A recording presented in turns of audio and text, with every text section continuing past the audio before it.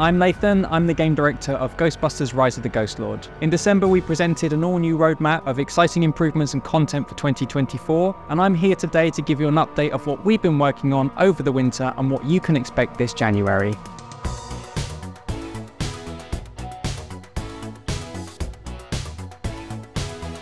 So what's new in the Slimer Hunt updates? It's a brand new mission featuring the iconic ghost from the original movie. Somehow he's made his way from New York to San Francisco, and you are going to be hunting him down in the Hookfarber mansion, using your PKE meter in a mission that's more about investigation and exploration. For this update, we wanted to add more references to the original films. So obviously that meant adding the flight suits from the original Ghostbusters movies as a selectable option for all the current in-game playable avatars. As well as the original khaki color scheme, we also added dark blue from the second Ghostbusters film, as well as 3 more options from the real animated Ghostbusters series. In addition to the flight suits, our team also focused on bringing maybe the most iconic ghost from the Ghostbusters franchise to the game, which is Slimer. Slimer is now available as a playable avatar as well as an enemy that you can hunt down in the new game mode. For the animation team, it was a really exciting challenge to bring out his personality, and we referenced a lot from the film, like the iconic scenes where he's drinking wine, where he's gulping down food from plates,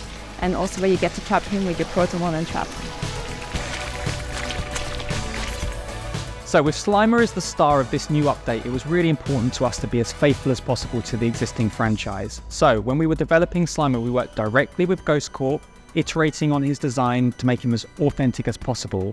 When we visited the film set for research, we actually got to meet the original puppet and the puppeteers. This content has got the strongest connections to the existing Ghostbusters franchise and story, plus we've taken a look at the tone. It's darker, it's scarier, and it's spookier. Plus this mission is just as good played single player as it is multiplayer.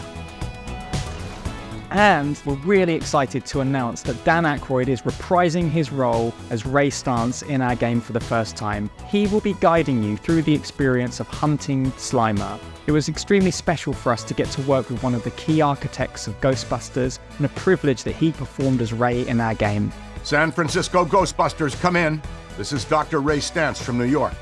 Glad to be speaking with a fellow practitioner of paranormal investigations. We're really excited to see how many references you will encounter and recognize in the new updates. We're confident that these changes are going to make you feel more like a Ghostbuster than ever before. We're going to continue listening to your feedback as we make further updates. The next one is going to be really cool.